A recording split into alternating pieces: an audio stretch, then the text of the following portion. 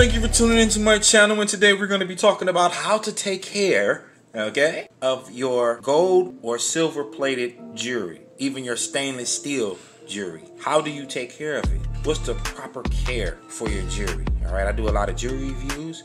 All the links of everything you will see in this video is in the description box below. Please go to the description box and you can get whatever you see in this video in the description box. Okay, with that said, let's get right into it. All right, so the first thing I want to talk about is my jewelry pad, okay?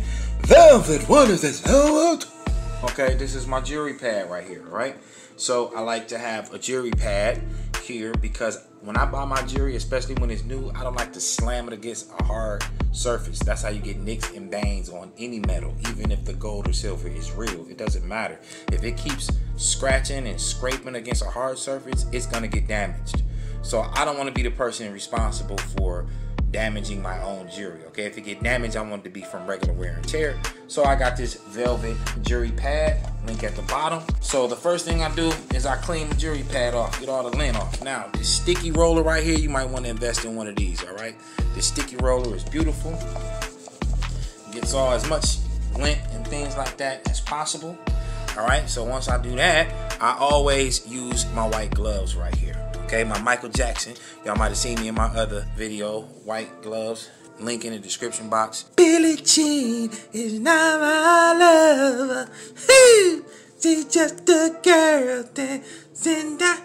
So I'm gonna put on my Michael Jackson Smooth Criminal gloves. Now, why do I put on these gloves? I put on these gloves because I don't want the moisture in my hand to get on the jewelry. All right, then I'm about to mess with it. So the next thing that I like to do is we're gonna take this jewelry out right here. So we're gonna act like we bought a piece of jewelry. This is an old ring that I have. It's actually sterling silver, and those are actual real diamonds in there, believe it or not, but it's kind of dirty. I keep my silver, I keep my jewelry in an anti-tarnish bag, okay?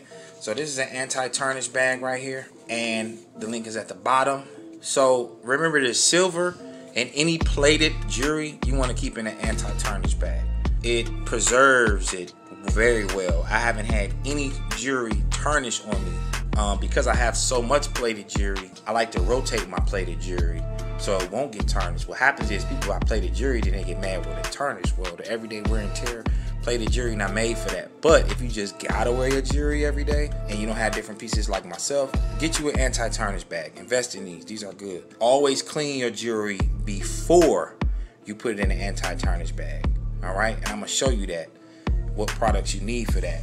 Now, another thing I like to do is I like to put the double whammy on there, and I have an anti-tarnish strip, and I put that inside of the bag with the piece of jewelry. I don't keep a lot of jewelry in one bag.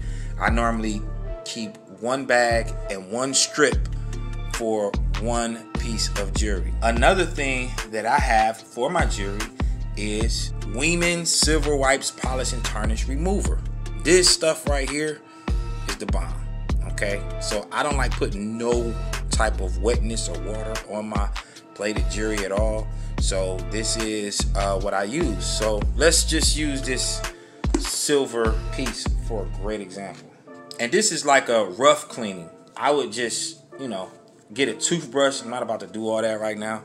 Get those diamonds. As you can see, the cloth is sticking. You know what I'm saying? Get a toothbrush, clean that off, you know, just wipe it down real good. And then I get a chamois cloth and I just wipe it down. Because this is silver, I probably run some water on it just to get that extra out of there. The diamonds is kind of sticking on to the prong sets. At least I know they're prong set. I can't stand glued in diamonds. Like I said, these are real diamonds here.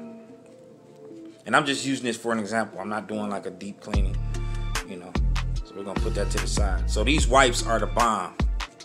And I like them because you can use these wipes on polish and tarnish, you know, stuff that tarnish. So that's why I'm recommending these instead of putting your stuff in water. If it's plated, you don't want to put it in water. Okay, these chamois cloths are good because I don't like a lot of lint and stuff in there. Now I'll probably have to get like a brush and go over that to get those out of the prong sets. That ring has got a lot of processing, which like I said, I like that because I know my diamonds is set. Now after I do that and I dry it off to get that polish on there, what I do is I take a Eternal polishing cloth, link at the bottom, Eternal polishing cloth, and they got the brown and white ones that come with it, and I wipe it down after that. And I also do this after I wear my jewelry. So if I go out on a hot date and I wear my plated jewelry or my silver jewelry, because I also do this for silver jewelry, also because silver jewelry, what it does is it oxidizes. It's not fake, it oxidizes. That's the bad part about silver. A lot of silver is rhodium plated, and that's what keeps the silver looking good, but the jewelry stores don't want to tell you that. That's another reason why I wear plated jewelry, because there's no such thing as fake gold or fake silver. That's what the jewelry stores don't want to tell you. You know what I mean? It's all about how much gold is in something, because you can't wear a full gold plated watch or ring or necklace, because gold is too soft to just have gold. You have to mix it with other metals. So why would I waste my money buying a full gold plated necklace and it's not really full gold, when I can buy a 5 times plated gold piece, and if it cost me $100 and I gotta buy another one, you know how many times I would have to buy that, let's say, Cuban link gold necklace before I actually buy one that's full gold, and the full gold one is still not fully gold. y'all get what I'm saying. So the brown one with the Eternal polishing cloth is the one that cleans it, even though it's already clean.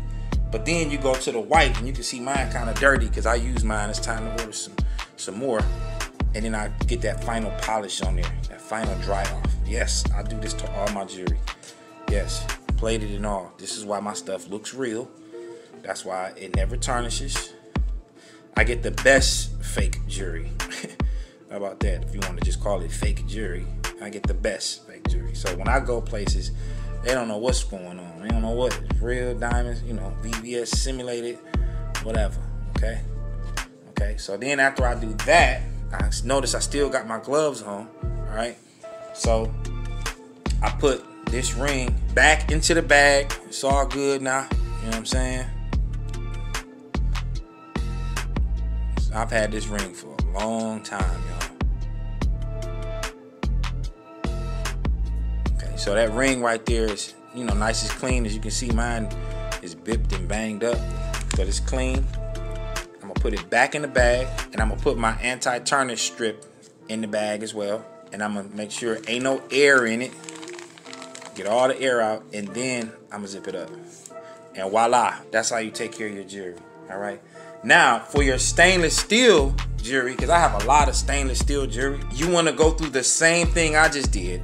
The difference is you can run water. I'm going to tell you another reason why I don't like running water on it. Another reason why I like running water on it, even though I was having trouble with the prawn set diamonds, is because you don't want your fake diamonds, or whatever you want to call them, simulated diamonds, to get cloggy and cloudy and foggy. Okay, so what I do is I use this right here, stainless steel Scotchgard stainless steel cleaner. Okay, resist fingerprints and smudges, no drip foam. And what I do is I take a stainless steel piece and I clean them with that. I foam it up on both sides and I let it sit. So I use this Scotchgard stainless steel cleaning for my stainless steel jewelry. If it's got diamonds in it, I just be careful about where I spray the diamonds, because like I said, I don't want no wetness on the diamond part. But this is good for stainless steel jewelry. And then after you clean it, you do this before you do everything I just showed you with stainless steel jewelry. So with stainless steel jewelry, you do this before you do everything else that I just showed you. And make sure you don't do it over this pad. You don't want no cleaner getting on this pad. You want to keep this for dryness. But basically, ladies and gentlemen, that's how you take care of your jewelry. I will be doing a review and showing y'all how I clean my stainless steel jewelry, so y'all can kind of get, if the stainless steel jewelry don't have no diamonds in it, you can run water on it, no problem. If it does have diamonds, a few of my pieces got stainless steel and they got the, the diamonds in it, then you don't want to run no water on it. Or if you can run water just on a part that don't have no diamonds, that's fine. Hot water, I would suggest, not cold water, hot water to get whatever off. Dry it off real good and you're good to go. This is how I take care of my jewelry. So, until the next time, thank you for tuning in. God bless y'all. Please don't forget to subscribe to my page. more reviews coming up. And I'll talk to y'all later. Peace.